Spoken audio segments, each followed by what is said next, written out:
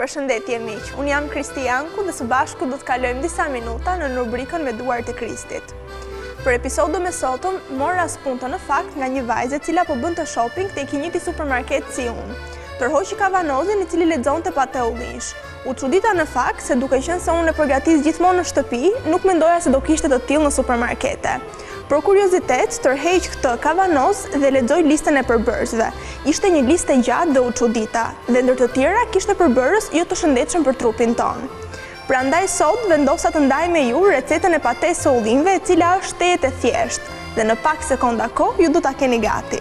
Për këtë recetë do t'ju nevojitet 200 gram ullinj të zinj, ose në rastin që ne nuk kemi ullinj të zinj mund të përdorim ullinj jeshil, vaj ulliri, pak limon dhe krip dhe piper sipas dëshirës. Nëse dëshironi, mund të përdorni gjithashtu dhe një thelb hudhër.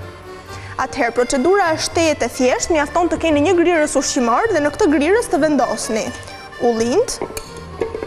Ne po përdorim ullinj pa bërtham, por në rast se ju i keni ullinjt tuaj me bërtham, thjesht do të merrni pak kohë për t'i hequr ato.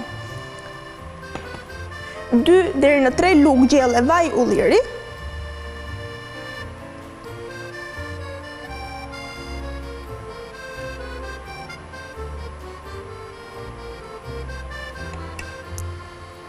Do të na duhet gjithashtu lëngu i një gjysmë limoni.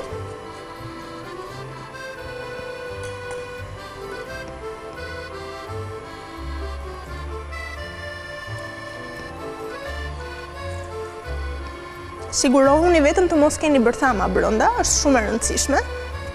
Dhe gjithashtu krip dhe piper sipas dëshirës. Në momentin që mbarojmë me këtë hapim pak vend dhe pulsojmë derisa të kemi pate ullinjsh, pra derisa të kemi një masë kremoze. Gjithsesi varet nga dëshira juaj, mund ta keni këtë masë tejet kremoze ose ta keni pak me copa.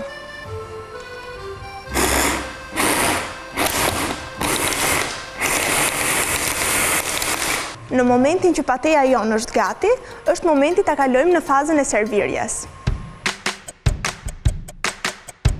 Në momentin që pateja jonë e ullirit ka mbaruar, e vendosim në një enë servirëse dhe do t'ju sugjeroja që në një pjatë të madhe të vendosni një enë të vogël siç e shikoni këtu me pate ulliri.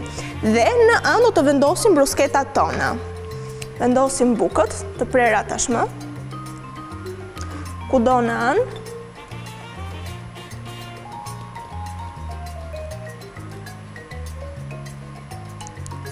Kështu në pak sekonda kohë do të keni brusketa për të gjithë miqtë tuaj.